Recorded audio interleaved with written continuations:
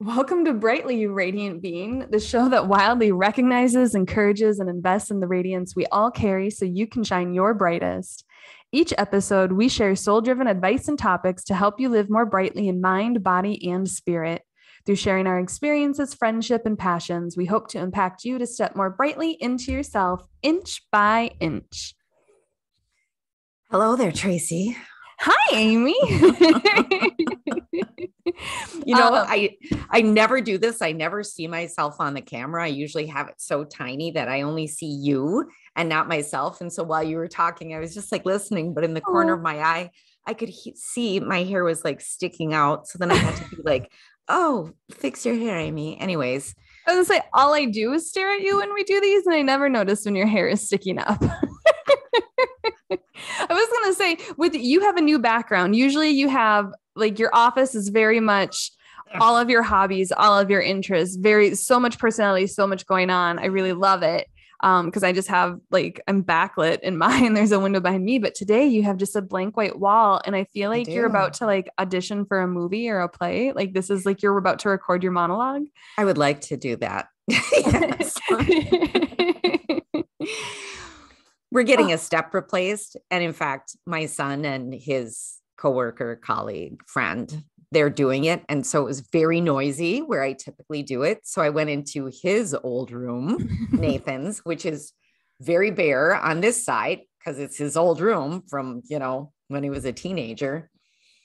And I can close the door and I'm the farthest away that I can be from the front. So that's why I'm here. But I feel like this could be soothing for people if they're watching instead of that. Wow, that's usually going on. I mean, I love both, but I love a good white space. When I used to work with graphic designers, they'd be like, Tracy, this is too much white space. And I'd be like, no, give me more. And they're like, it doesn't sell. And I'd be like, give me more. Because I think it is like the calming nature of it. Yeah. Yeah. And it's a blank canvas. It's more neutral. Yeah. Yeah, I think so. Oh. So what's going on? Well, I was going to be I was going to start this with, do you feel lucky, punk? But I don't know if we do. So do you just want to dive into that? I mean, the topic's not a secret. They clearly saw the title. I really didn't have a good Clint Eastwood impression. That's who said it, right? Like I should have practiced today. I should have listened to it. I don't think we could. I mean, do you need the rights to it to use it? Maybe I'll just insert it in. Yeah. I think that's fine. Let's dive in. I wanted to talk to you. Somebody recently said something about luck, which I'll get into later, but I wanted to talk to you and see what do you think luck is? Like, how would you define luck? What would you think it is? What is luck? Okay, it's so interesting that you're asking me that because I was wondering, I didn't read any of the show notes for this today. Just going in, have no idea what the show notes are, but I thought, I just want to look up luck to see what other people say about it. But before that, I think I would have said luck is being in the right place at the right time with the right people, something like that. But I loved one of the first things that came up was this article from Inc. And I just want to read you this quote. So the author is Terrence Maury, and they say, luck isn't just chance, but an alchemy of courage, focus, and a willingness to experiment. And I love that because it takes it out of it gives you the reins, so to speak. Whereas instead of just being in the right place at the right time, and who knows where that is and when it is, right? Yeah. Well, and that's actually what inspired this conversation. There's a creator that I follow online and that I used to know in real life who recently, sometime in the past month or so, as part of her stream of consciousness, kind of stories on one of the social medias was luck isn't chance. And I loved that. And it resonated with me. But when you look up the definition of luck, almost all of them include chance. Yes. The dictionary definition, right? They do. So some of them that I kind of looked up though that I liked, one referred to it as a phenomenon. Ooh, I like that. I like that word. Another kind of started it. I mean, it still kind of talked about chance, but it was about a force. And so that to me is kind of greater than energy, right? I Like there seems like like a little that bit more intention too. that it's a force. But I feel like within that force or that energy, you could possibly direct it. Like you could possibly be doing things to direct it. Well, and that's just it. When it comes to luck, there's either good fortune or adversity, right? Like it's either good luck or bad luck in Oh, our society typically. Um, yeah. and that kind of led me down the rabbit hole of then, is luck a synonym of or related to some of the other things we've talked about, like fate, fortune, serendipity, or karma? Like, is there any relation or are they each kind of their own phenomenon? Wow. That is, I, that is a good question that I do not have an answer for, but I'd be willing to just talk about it anyways. What do you think? Do you see them as, I sort of see them as maybe like first cousin once removed or something like that. But Hmm. so maybe there's a relationship or it's like a Venn diagram where it's like this, and in the middle is luck or something that ties it all Yeah. together. It to me, I think there are relationships or an interconnectedness between them. Yeah. But so many of these words are associated with experiences and feelings and even mythologies and personal beliefs and Mm-hmm. practices Mm-hmm. that I think they're both intertwined and completely separate depending on the situation. Or I how mean, you were raised, maybe. yeah. I mean, one of the definitions I came across that I really liked was when the outcome of a chance event is favorable to the individual under consideration. And I didn't like it because of the chance portion, but because when we think of luck versus um like karma or serendipity, it's more focused on the outcome of it than the event itself. And then it's such an individualized interpretation of what happened, or it's an experiential thing. Whereas I feel like karma, like the public could look at something and be like, oh, that guy got the karma he deserved, right? Yeah. Like it Yeah. wouldn't matter how he experienced it or if he even thought it was bad or not. I also Um, feel like when you bring up serendipity, that is the event and not the outcome. I yeah. feel, yeah, I like that differentiating between the event and the outcome. And also you saying like, here's karma. Somebody can just view it and go, oh yeah, I can see Right. that. Whereas somebody else Yeah. may think that they had a really lucky or unlucky day, and somebody outside of it could be like, oh, that's not so bad. Like, you just got to do this and you're fine. Right. Like, they wouldn't attach luck to it, but the person experiencing it may have had such like a string of those similar outcomes that they just feel like they're marinating in their own bad Yeah. luck. Yeah. Um, it's, Sometimes too, I go down a rabbit hole of like, do we always know when we're lucky? Like maybe it's one of those things where you're like, I'm going to go this way instead of that way. And it wasn't like huge news or anything, but you would have gotten into a car accident going the other way, but you have no idea yeah. that you were lucky. I feel like if you're not in tune with your own luck, whether good or bad, if you don't pay attention to it, if it's not important to you, that luck becomes more reflective. Whereas I feel like fate in the moment, it feels Oh, fated, it feels earned. yeah. It feels like it was meant to be. Whereas luck is more, again, the outcome based, but like the kind of like looking at what happened and then assigning meaning versus kind of experiencing the meaning in the moment. Um, Yeah. but then, Some, oh, go. oh, I was just going to say too, it feels like luck is short term and not long. Like you don't look at Hmm. so sometimes you might go, oh, that was really lucky that I won this $200. And then the next day or 3 weeks later, something happens because you won that. You know what I mean? So you're just like, this instant feels lucky, but maybe luck is more of a So long game. do you believe that some people are luckier than others? It feels as if people are luckier than others, but I think that has a lot to do with perseverance and working hard in a way. I don't know. I'm not sure. Do you feel lucky? I was wondering, I was actually wondering if you were going to ask me that question. And so I did think about it today. And I don't know that I feel lucky or unlucky. I, I mean, I think like not to go down another rabbit hole, I'm certainly privileged. So does that mean I'm lucky, or is that society? Right. So there's that sort of layer. But I used to think that I was super lucky because I would play pull tabs and I would win a lot. And I won more than I paid out. Right. Mm-hmm. So that felt lucky. But also, if we go back to chance, which I know I just said, it's not just chance. It seems like it's a little greater than that. But the lottery tends to see repeat winners, because once you win, you tend to play more because you see it as a possibility versus chance. It's more real to you, more concrete. So if, let's say the first few times you played pull tabs, you wouldn't have felt lucky. You might not have that as like a self-identifier for your luck because you would have stopped playing. Mm-hmm. Right. And so I'm glad that you're doing the responsible playing of understanding that you're bringing in more than you're paying out. Right. Because mm-hmm. with something like that, where there is chance involved and cash, you can't win if you don't play, but you also have to play responsibly or you're going to lose. Which also, run.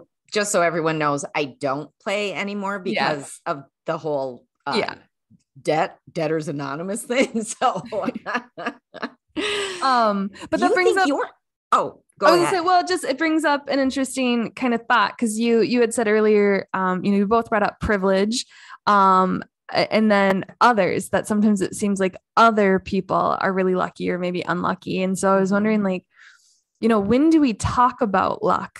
If we're looking at outcomes, because for me, you were just about to ask me, do I feel lucky? Yeah, I was. And I wasn't sure how to frame this topic, because I do feel lucky, but I've also until recently felt that luckiness was like Fight Club. You don't talk about it. It can be taken away just as easily as it was granted. That I used to have a friend that would love to bring up how lucky I am in so many things, and I could not shut that down fast enough. And then it's also like, not necessarily trying to be humble about it, but like, you don't want to brag about your good luck. Right. And then there's also a lot of things where like you're lucky in different areas of life too. And so overall, does that make you feel more or less lucky in life? Or how do you think of it? Are you lucky in love? Are you lucky with finances? Or like you said, are you lucky in privilege? Like we tend to look at children born to wealthy families as lucky, but then we completely undercount the challenges that come up with being raised with a golden spoon in your mouth, whether they're aware of it or not. Right. Like, so there's all these sides of the coin, but we tend to talk about luck. I feel like most with money, right? Like, yep. Mm-hmm. Meeting the right people. You brought up opportunities earlier, getting lucky. Like we have a few terms already in oh, that's so funny. Yeah. In our society, in our culture. We wish people good luck at different things. And one of my favorite like etiquette things I've ever realized or learned was through the Gilmore Girls, where somebody wished Emily Gilmore good luck before her wedding. And she said, "You wish the men good luck. You tell the women best wishes." And I was like, why does the men need luck? I don't know why, but I have heard that before as well. But then it reminds me too of sort of you saying, don't bring it up, don't talk about it. When an actor is about to perform, you never say good luck. You say break a leg. Which seems like the total wrong thing to say. But to say good luck is to sort of hex it, curse it. Yeah. Yeah. Jinx it. Because typically luck has a supernatural element to it, right? I think that's that piece outside of the chance that's so unspoken. There's a lot of superstitions around it. There's the mythology, so whether it, goes full on magic and it's like leprechauns, fays, or even greater than magic, deities and gods and things like that, bestowing something on you, or just the superstitions of like, rabbit's feet, athletes and fans that wear the same socks, the same clothing, do the same routines, or, conversely, black cats get a really bad rap. There's rarely a 13th floor in a high-rise building, walking under ladders, stepping on a crack, breaking a mirror, right? Like how many of us like broke a mirror in our youth and had to deal with that for 7 years? Never broke any damn mirrors. I'm just going to say that. Knock on wood. Yeah. Oh gosh. But so when it comes to like, I feel like, am I lucky? Are you lucky? Like, do you feel like you're lucky? For me, I think I do feel lucky, but I don't just think it's like the big things people in my life like to point out. I feel lucky in little moments too. And I feel like some of that feeling lucky is just kind of tied to similar kind of gratitude practices or just mindfulness moments. Like, oh, I love that. In the middle of crafting this while like texting you about when we're going to do the show and stuff like that, I walk out to the kitchen to get some water and I was like, oh, 222. And I felt really lucky that I caught that on the clock. It does absolutely nothing for my life, but it was something that I enjoy and I caught it. Right. And I felt so lucky. Okay. So that's so interesting that you said that, because as I was walking upstairs, I had to get, I think I just refilled my iced tea or something. And I walked upstairs and I could see a reflection of a rainbow on the floor. And I felt the same way. I was like, oh, I'm so lucky that I got to see that I didn't miss that sight. And yeah. And it's so those little things we think it does nothing for us, but doesn't it make you feel better? It lifts you up. And again, like, did some supernatural force tell me I'm thirsty? I don't know.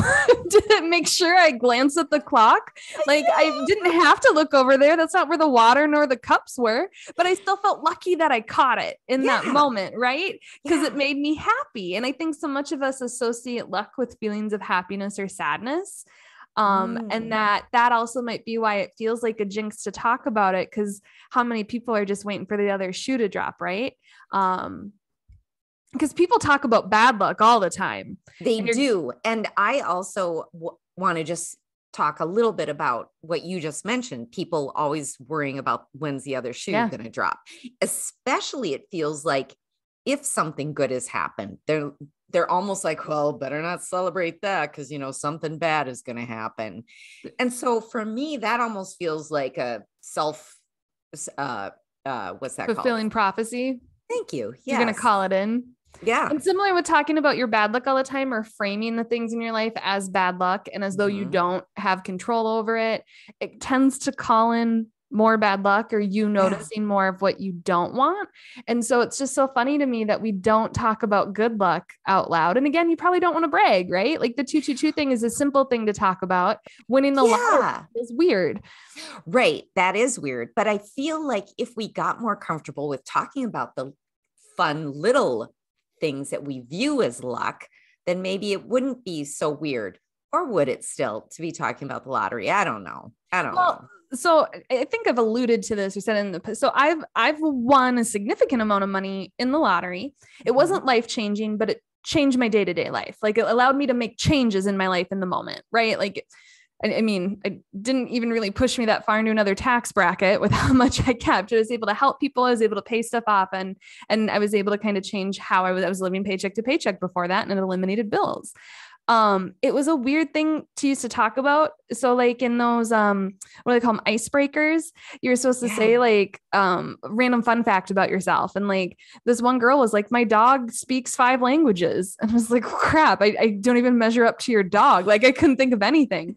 So the whole time I'm like instant messaging or texting a friend and she's like, Tracy, you won the Powerball. And I was like, is that like humble bragging? And she's like, it was 5 years ago. Right. Like she was like, why not talk about it? Like, and how many people have met someone that's won the lottery, right? And it's not like they can ask you for money, like, especially if you say how much you won, nobody's going to be like, oh, give me a handout that far away. But at the same time, it was something that felt like such a singular moment, right? Like, although they do the drawing 2 to 3 times a week, only one person typically can win that. I mean, you can have multiple people and then they split it, but usually it's just kind of one person, if any, right? So it kind of feels like a huge brag. Whereas when it happened, I mean, I learned the hard way. I was telling everybody at first because I was just like, can you believe it? Right. Like it wasn't so much like, look at what I got, but like, Right. holy crap, this does happen in real life. Yeah. Yeah. To people, you know, me. Well, everybody I did tell was like, there's nobody more deserving. And I was like, you like what? Like, and I genuinely meant that. I was like, each and every one of us is worth at the very least the amount of money I just acquired. Like, but so it feels like a bragging thing to do, even though when you take the chance thing into it, like when I won, they apologized after they validated my ticket. They took me in back because they have to process paperwork and you have to talk to a bunch of different people and prove you didn't like steal it or like print it yourself at a gas station, right? Like there's this whole process. It took like 2 to 3 hours. And so as we're walking, she apologized because the winner's room was closed for construction and remodeling. The winner's room. And so they brought me into this big space where they usually do press conferences. And it just seemed a big room with a folding table in it, right? Like it wasn't terrible. It was like, I will wait outside. I spent $8 on 4 tickets and one of them got me this money. I'm a winner, whether you seat me in that room or not. Right. And so I was like, you get complaints? And she goes, yeah. And it was like, who? Like this was back when Minnesota required like names and cities. And it was like, point to the list who hurt you. I will talk to them. Like, what the heck? Like who wins money for doing very little and then complains, and who doesn't realize how unbelievably lucky they are in that moment? Like I was worried up until even after that check was in my bank account, like even going to the bank, I was like, oh, I don't like, when will this be available? And I was like, and they're like, it's a lottery check. It's available now. They're good for it. It's like, oh, but it was, I mean, like the teller was holding the check and giving, like letting me know how much is now in my account. And I still thought it could be taken away. Right. Like, cause I didn't earn it because it was the luck piece of it. Right. I was very well aware the entire time. I did not feel like I did anything to learn this. But then the more I like the aftermath of that, I've had people in my life that when talking about certain things, especially around the little things, that are like, oh, I'm not lucky like Tracy. And I realized the difference between me and some of the people in my life. One, I buy lottery tickets. 2, I would never luck block myself like that. Right. I can remember one time, I won't tell everything about it, but one of my children refused to do this thing that would have been a really good opportunity for them. And I told another child, my daughter, and she's like, why is he blocking his? And I think she used the word like abundance, but it was like luck. Like, this is a lucky thing. Why is he sabotaging it and blocking it? I don't know. So one of the things I've realized, and I do this in certain areas of my life where I don't feel unlucky, but I wouldn't say I am lucky, where there is some areas of my life where I was like, oh yeah, I got loads of luck here. Right. Like I'm well aware. But when I started kind of looking at the people in my life and who does have luck in similar areas to me, who has luck where I don't, negative self-talk plays such a huge role. Yeah. That people who don't think they're lucky don't see opportunity and don't take chances. I mean, I feel like that's sort of in here, like the willingness to experience, but also people. We've said this so many times. Your words that come out of your mouth and form in your brain, the feelings you have around those words and thoughts, those words are spells. Those words are magic. And so if you're just going to let them fall on the ground because you don't think you're good enough for this, or you don't have that kind of luck, you're just letting them fall on the ground and trip you up. That's what's happening. So for me, I've always known I was going to win the lottery at least 3 times in life. Okay. This just confirmed it. But I seriously... I never said it out loud until it happened. But as a child, on the way to my grandmother's house, she lived within 5 miles of the Minnesota State Lottery office in Roseville. And so anytime I went to visit her, or anytime I went to our Rosedale Mall, and it's right on the freeway. Anybody who drives on 35 by 280 over there, if you're in Minnesota, it's not a huge, it's a very understated office building. It does not look grandiose. Like I would think like a Trump Tower or like something made of gold is like befitting a lottery. Made of gold. But it's just this office that's needed a refresh since I was a child thinking these thoughts. And it just has this little oval sign with a loon on it that says Minnesota State Lottery. Yeah. And I always wanted to know what it was like in there. I always wanted to know what it was like to go into the lottery office and to win the lottery. I don't even know if I really knew what the lottery was at the time. So I feel like some of your luck had to do with your burning desire, your curiosity. But I think some people in my life even then would have been like, oh, I'm not lucky enough to win the lottery, or oh, don't play the lottery. We don't have luck in our family, or we're not lucky with money or whatever.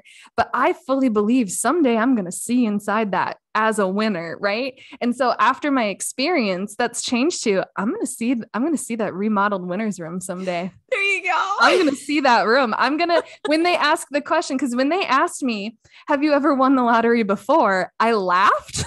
Like I scoffed, like, what a silly question. And they just completely barefaced. 3 different people went through the same kind of round of questions in a different way with me. Like a kind of like a job interview, just kind of like a succession of people coming in and out. Yeah. And they each asked it, and they each very plain faced explained to me what I said earlier. And it was just like, we see many multiple winners. And I can attest to how I play the lottery now versus before. But that mindset holds true. I don't know if it's because of the fact they told me or what, but I have never not believed that I wouldn't win the lottery. That's a lot of negatives there. So no, but I like it. So I'm not going to say I always believed I am definitely winning this lottery when I bought this ticket, but it's always seemed like a possibility. It's never not seemed like a possibility, where there are people in my life who they even buy tickets while verbalizing I'm never going to win, which keep your dollar. Yeah. But okay, I love the fact that you're talking about the possibility, like you knew it was a possibility. And I think even if it's hard for people to say this, I will do this, or this will become a reality, or I will be lucky in this, to at least open themselves up to the possibility of something. I love that. And I feel like that's a nice little stepping stone. Chip Denman says, luck is probability taken personally. And I like that, because there's always going to be a certain level of chance, right? Like even a basketball player, you can be the best in the world and still have a bad day, right? But like if you take your skills and your hard work and your preparation and then tie it with like your ambition and your wants and your goals and your dreams, right? Like there's a certain level of kind of making things happen. So if you pray, I hate to make the lottery, and if there are people with serious gambling addictions and stuff like that, so I'm not trying to make light of anything like that, but like there are people who who pray to win the lottery and never buy a ticket. Right. And so there's a certain element, if you actually have a job in this whole luck experience. It's you have to kind of decide what you want. So if you want to be lucky in love, you can't just stay in your living room all day.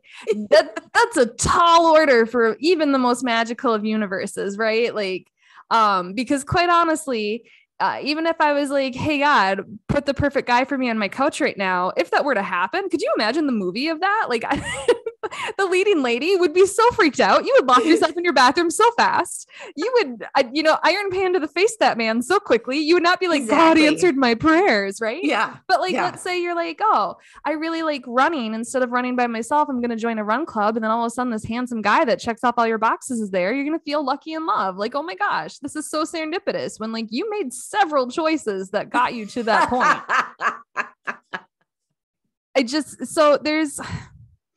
There's a level of preparation, I feel like, that comes to luck that people don't talk about.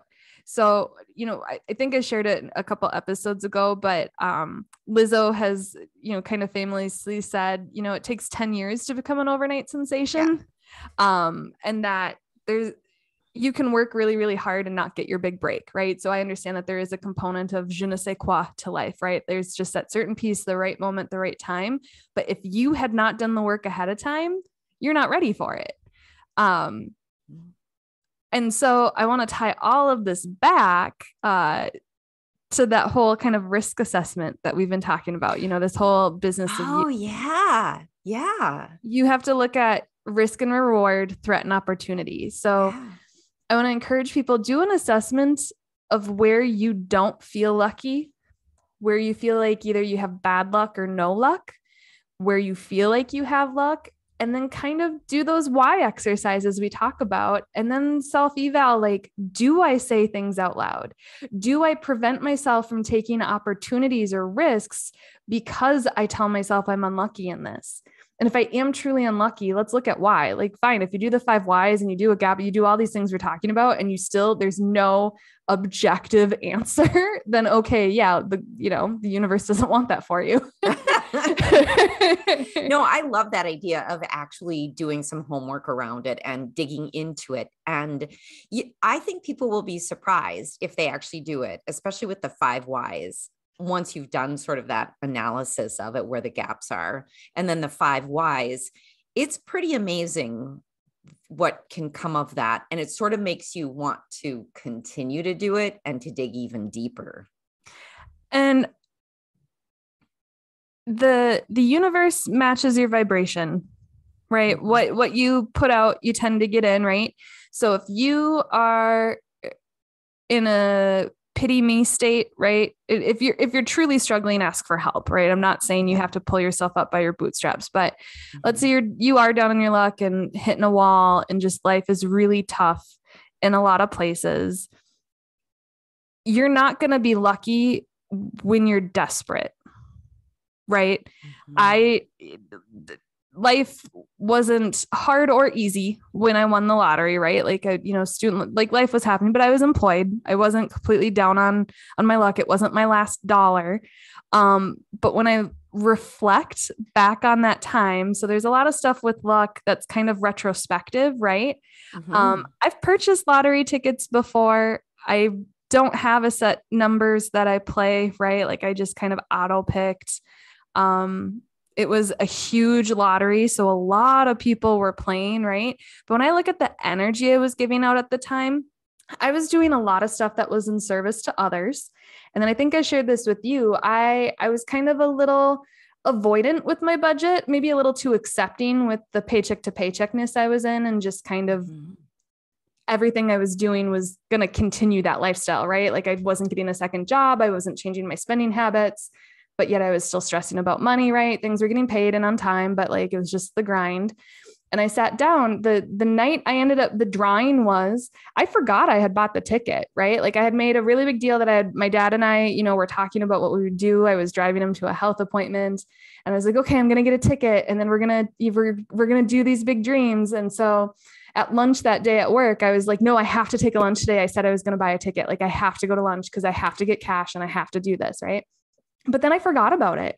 I didn't put it on an altar. I didn't say prayers about it. I didn't start making lists, writing down everything my dad and I said. Instead, what I did that night, completely unaware, like not tied to the lottery at all, I opened my bullet journal and I drew out a debt snowball thing on one side so that I had to visually see the mess I'd got myself into. And then on the other side, I started listing out and prioritizing all the goals that I wanted to achieve that I was not going to get to achieve if I continued this.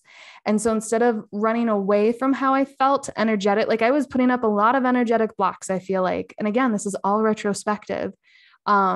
But like by doing that, doing the work, coming up with the plan, I feel like it opened me up to a lot of possibilities. Because then also powerful that you actually looked at what it was that you had been doing or had been avoiding. Because like you said, you were avoiding it, and that you opened yourself up to it, to look at it, to make the plan, to see what it is you wouldn't get if you didn't do this. And I agree with you. I think it did open up something for you.